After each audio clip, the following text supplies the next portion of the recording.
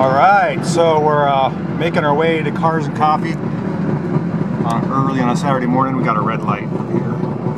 A little Subaru 360 is all warmed up. You can see my temperature there. Oh, gotta shift.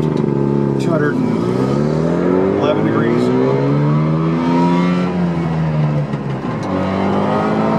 I've got a little stretch of expressway. I call it expressway. It's not really expressway. I like to rev up my cars and see how fast they go on a Saturday morning, so we're going to do that right here as soon as these trucks go by.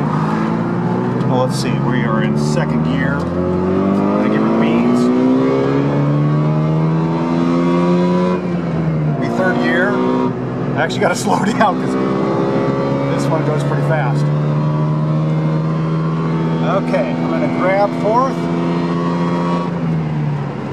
Overdrive. We're already doing 55. Like I said, this one really moves. Temperature is 260. Tachometer is right around 5,000 RPM. And we're burying the speedometer. Yes, we are. She's feeling good this morning. Check it out. We're going to hit 70. Oh, I don't know if we're going to hit 70. We might. I got to put the binders on. This thing flies. I tell you, that's a whole heap of fun. Talk about a white knuckle ride. That is fun. Alright, we got burn off a little adrenaline here. Drive home.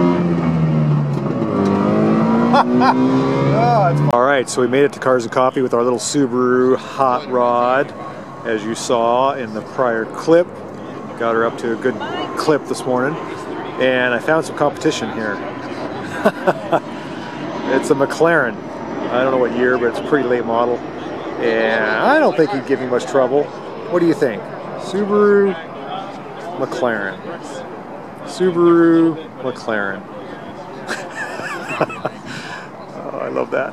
So there's some really cool cars here. That thing, I'm not sure, some type of a chopped Ford Highboy, something or other with a bunch of louvers, is gorgeous, as well as a lot of other muscle and classic cars.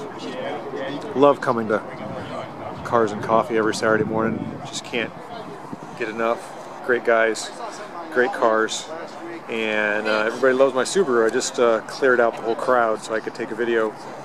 Hard to get a picture with everybody standing around. So, all right, thanks for watching.